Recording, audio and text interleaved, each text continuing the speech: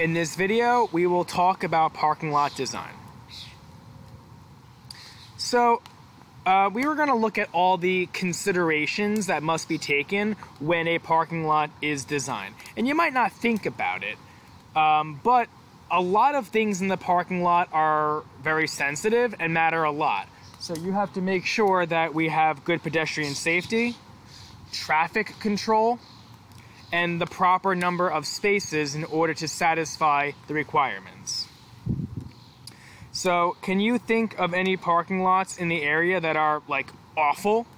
Now, think for a second of any, strip malls or parking lots in your town that are terrible.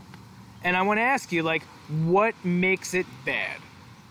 Is it a bad layout? Is it a bad, configuration? Is there not enough parking spaces? Are the parking spaces too small? Like, what makes it bad? And we're going to talk about all the things that should be considered, so maybe now when you go to the store next time, you'll be able to look at, ooh, that's why this is so bad. It's, reason X, Y, or Z. So here's the list of all the considerations that we will talk about today. One is ingress and egress, basically the entrances and exits.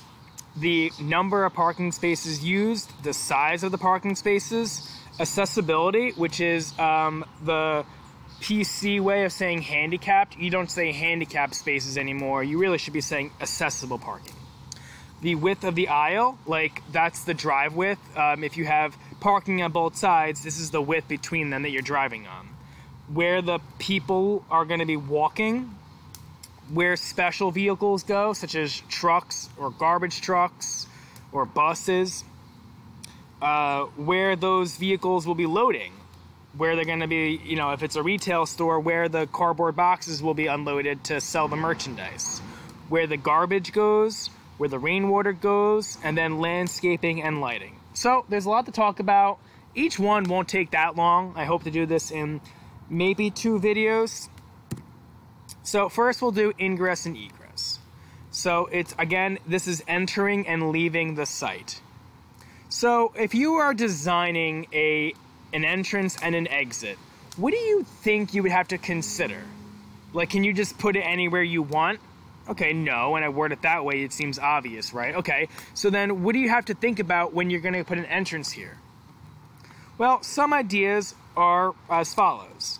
What's the distance from the next traffic light? Like, what's the speed of the road, right? If I'm on a really busy road like Newman Springs versus a small back street, how fast are the cars coming in? If the cars are coming in fast, I might need more visibility or more room or more of a entrance or exit lane. What's the distance to the next exit or entrance? Like, if I'm too close to the guy's property next to me, maybe that's a problem. Can you see the site? Can you make a left turn into the site? Can you make a left turn out of the site? On some roads you can't. Like, these are all things you have to consider. And a lot of these are usually dictated by local and state ordinances. We're not going to talk too much about the ordinances regarding ingress and egress. The next is going to be off-street parking ordinances. So this is dictated by a local code. And what this means is we're talking about now, how many parking spaces do you need? If I have a building that has this type of use and it's this size, how many parking stalls do I need? And that's going to be given by the local parking ordinance. So let's just go to Google real quick. And let's just do Howell Township. I'm going to do Howell Township. And I'm going to do land use ordinance. It came up because I did it before, but Howell Township land use ordinance. And we've done this website before. We always look for I'm always going to do ones for E-Code 360. But when we did this last time, we were looking at zones for properties. Now we are going to be looking at off-street parking. So again, the term is like off-street parking. So you have to look for where it says off-street parking, or you can do like a Control F. I'm going to look a little bit more, then I'm just going to do Control F if I don't see it, because I can only stall so long. I might have passed it, I don't know. Off-street parking and loading. It comes up easily enough when you do it by a Control F. And here's where you see all the different laws regarding off-street parking and loading. Let's look for some that you might like. You know, here's ingress and egress rules regarding that. Landscaping, loading requirements. Loading is again where the trucks go. Location, where they have to go. And here are all the laws regarding it that you have to abide by if you are an engineer in that town. Here's the dimension of the parking spaces, the loading spaces dimensions, all that good stuff. So you'll be using that for the homework this week and again next week. So let's continue.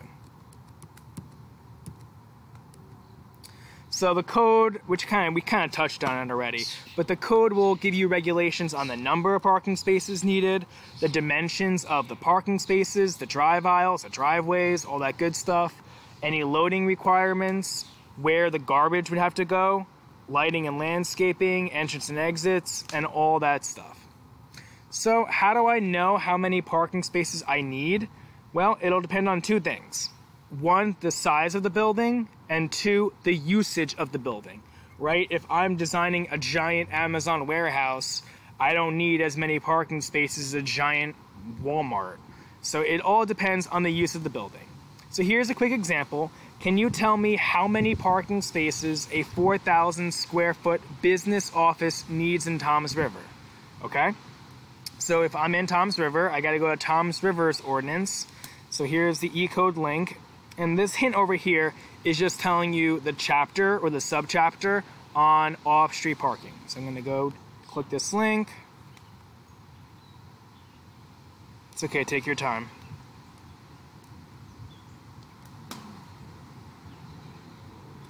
And you're going to look for off-street parking.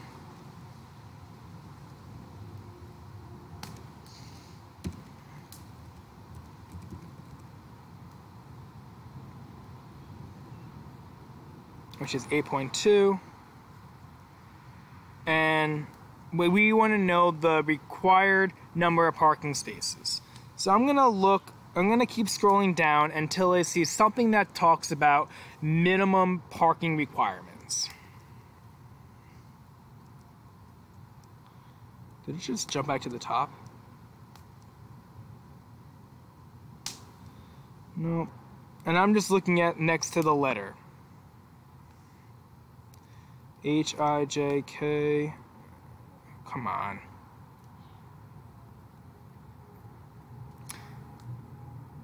I don't know why it's being this way right now. Let me refresh my page. I don't want to have to redo the video because this is being a jerk.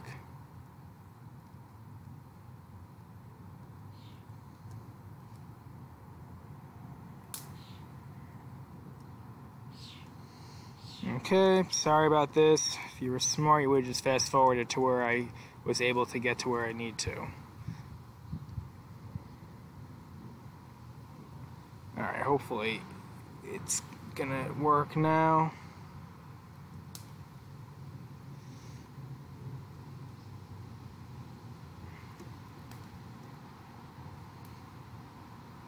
Okay, here we go. Minimum off-street parking requirements. Sorry about the delay. So we are looking for, again, I said that it's related to the size of the building and the usage. I said that I was what was it, a business office. So I'm gonna look at the requirements for a business office. Business offices require 1 parking space for each 250 square feet of gross floor area. So if I have 4,000 square feet and the requirement is 1 per every 250, you can just do the math, which would be, what's that, 16 required parking spaces. Okay, so now we're going to talk about types of parking spaces. Parking stalls can either be 90 degrees, which we would call perpendicular. Those are the most popular size. They can also be 0 degrees, or like a parallel spot, kind of like when you go to the New York City or like the boardwalk or the beach, and you have to do those parallel, parking on the side of it. Or they could be angled, usually either 45 or 60 degrees. That's where you kind of go in at an angle, and they're typically like one-way roadways. So here's just a picture of each. Here's your standard 90-degree perpendicular. This is the preferred method, where you can pull in, pull out, and then go around. This would be you be coming in this direction. You can either pull in at an angle, then pull back out, or if you are doing a street right here, you might have parallel stalls. So next we're going to talk about the size of a parking space. And I want you to think for a second, how much, or what do you think the dimensions are of a parking space? What do you think the length and what do you think the width is? Think about it for a second. What's the length and what's the width of a standard parking space? Well, of course it depends on the type of parking stall. What I was referring to was like a perpendicular one. But for a 90-degree parking space, the typical size is about 9 feet wide by 18 feet in depth. But this is also dictated by the local ordinance code. And then angled stalls as well. So if we go back to the Toms River one, yeah, it says stall size over here shall be occupying a rectangular area of not less than 9 feet in width and 18 feet in depth. So Toms River does abide by the 9 by 18 typical. Where was I?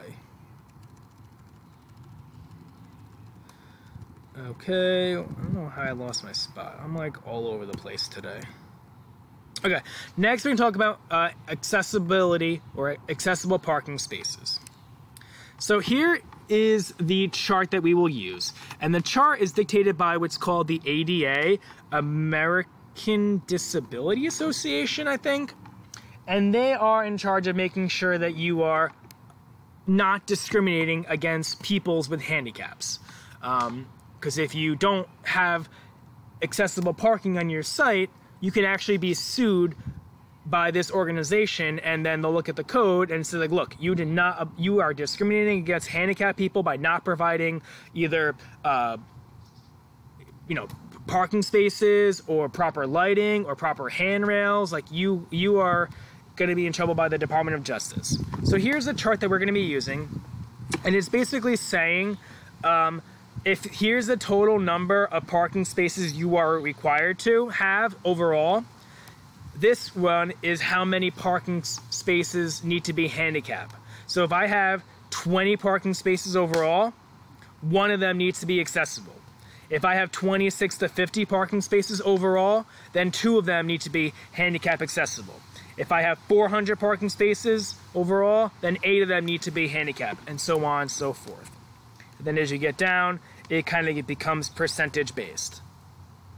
So that's how you figure out how many handicap spaces you need for your site.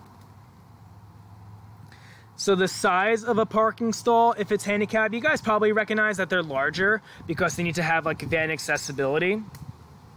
So it could either be 8 feet wide and then a 5 foot width in the middle, and then what would this be? 8, 9, 10, 11, 13. I guess that will be like 11 feet. I can't do the math real quick. Not on the fly. 11 feet wide right here. And then this is the other alternative. You don't need to worry too much about that. I'll tell you what dimensions I need them to be.